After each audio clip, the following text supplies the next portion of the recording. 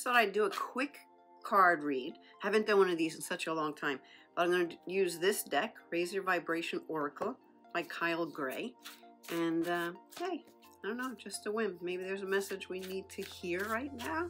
And let's see what we get. I'm going to cut the deck. I'm going to pick this card.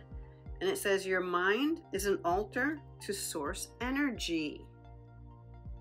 All right, I like it. Let's find that. Your mind is a source, your mind is an altar to source energy. I'm going to read it and then we'll just see, what we get from this. So, your mind is a powerful space. It's like a temple of sacred space with an altar that is directly connected to the universe. Throughout your human life, you will face challenges, fear, and uncertainty. Yes, we all have that. These experiences can contribute to thinking that you are facing things alone, but you're never alone. But all of these thoughts can be placed on that altar, that connection to source energy, and you can invite the universe back in to support you. So if you're finding a certain situation particularly challenging at the moment, lay it on the altar. Add all your worries and concerns. And when you place these thoughts on the altar, you open to a higher power that is able to inspire you and bring healing and change. Today, the universe is encouraging you to know that you are not alone in the temple of your mind. So there's a vibe of the day quote. We might as well take it, right? I welcome support from the universe with the thoughts that cause me concern.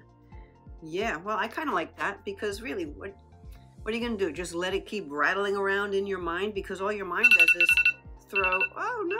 all your mind does is throw more junk onto it, more of that subconscious program, building it, making it bigger than it actually is. If we can just cut that off right at the start, right? Imagine putting it on the altar, giving it up to source, spirit, God, whatever you want to call it, right? Give it up, because you know what? By your focusing negatively on what that thing is, you don't allow the inspiration to come in where your solutions are, where the greatest idea can pop in that easily takes you up and out of this space. So the way I see it, by imagining you're just giving it up, whether you're putting it on that altar or however you want to imagine it for yourself, you're just letting it go.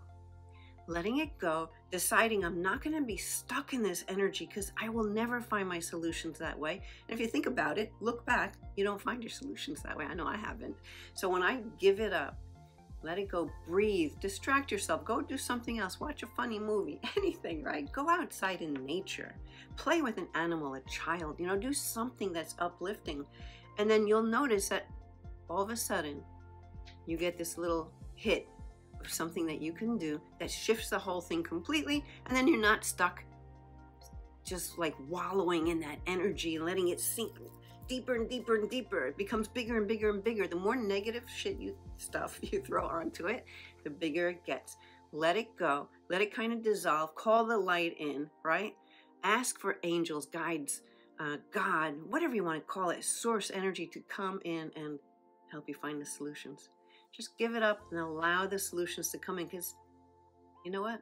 My experience is that that's when my best solutions come in, when I'm not like trying to figure it out. Because remember that trying word, trying's not doing, trying's just being stuck. So anyway, I hope that helps you in some way. Maybe somebody needed to hear that. I enjoy it because I think I finally get it. Like a lot of times I think I've mastered that and I can do it. And then I find myself stuck in that spiral before I realize, oh my God, how did I get here? Yeah. I didn't just let it go. I just started adding more and more crap, and it was collecting because energy draws like energy. So more junk would come my way, pile up on the thing, right? We don't want that. So just let it go.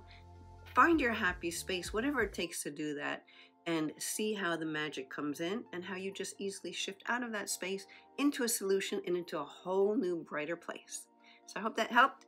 And if you like this, comment below, let me know, give me a like, and I'll see you on another one. Bye.